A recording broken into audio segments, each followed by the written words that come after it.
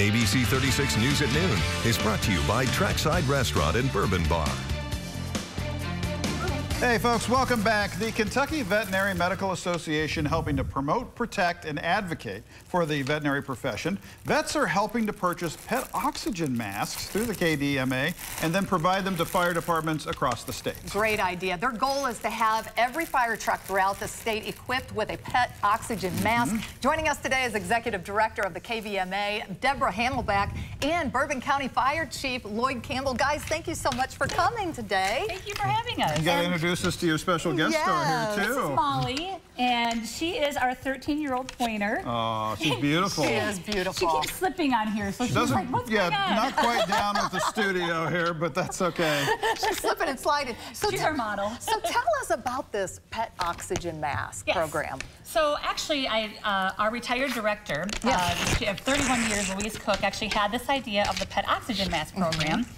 And once I came on board back in 2018, we talked to our board and we were like, let's start doing this program. And so I contacted a few fire departments, and actually, you actually helped me get in touch with the head of the state. That is correct. Right. And so we found out, Molly, how many actually wanted to have masks. And so what we did is, through our veterinarians, they order the masks through the KVMA, and I order them, drop ship them, and then the veterinarians actually donate them to the fire department. Wonderful. That's incredible. And a lot of them have had their police station or their news stations and newspaper come on board as well. And so it's an education process, and also helps in the most, emergency, time and difficult time, and the first responders are there to help the animals, along with the people. So, Chief, how important is this to have this gear on hand? I mean, the design of these is specifically for our pets, correct? That is correct. So it's very important. I know me and Ms. Hamill back here spoke. We have had a save there in Bourbon County. There was a pet that was trapped in a structure fire there. Okay. Upon our arrival, our staff was able to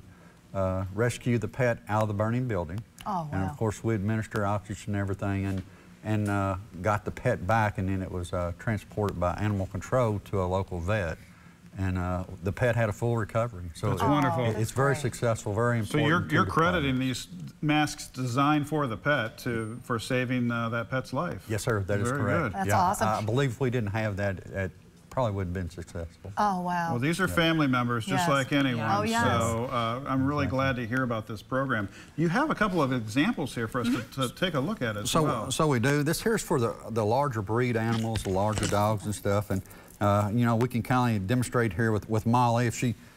she'll cooperate. with us here. Now she's happy. Yeah, look at that. She seems pretty happy. So look at you just place it over. Place it over the muzzle with high flow O2. Nice. Okay. And it's kind of on the same concept as a non-rebreather for a human or something. It's the same concept, just constructed a little different. I'm sure out of absolute desperation in the past, you've tried human masks, and the oxygen's just not working with the snout, right? That is correct. So, all we can do there is what we refer to as a blow-by, so they don't get the correct percentage of oxygen there. Gotcha. So these here are contained within there, so you can give them the right amount of oxygen to. Well, I love that these are in the kit now. I do too.